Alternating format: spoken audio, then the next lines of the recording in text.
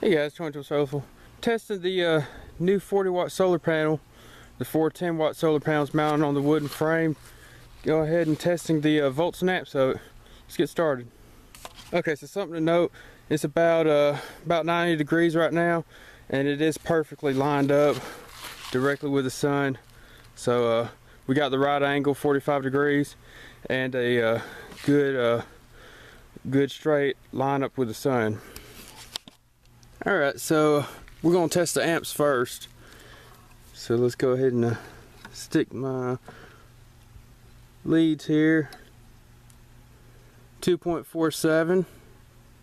That's the right amount of amps, because remember this is a 40 watt panel, so it should be about 2.5 to 3.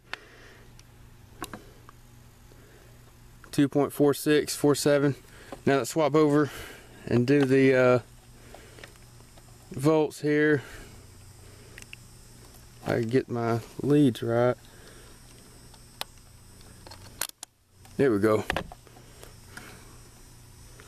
So the volts is 19.1. So that's actually exactly 40 watts. You do the math with it.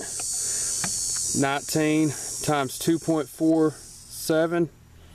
You could calculate that yourself. That's like right at 40, right at 40 watts. So this is indeed putting out the correct amount for 40 watts, which is really good.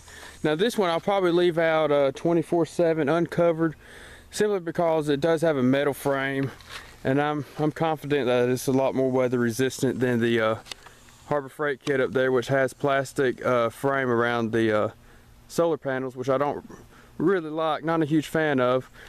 But since these are metal frames, I think we'll be good with this. Even like the 85 watt panel, thought about leaving it out, but yeah, I just changed my mind about that. So, but this one's going to be left out all the time for sure. That one will be left out whenever I feel that, or that will be uncovered whenever I choose.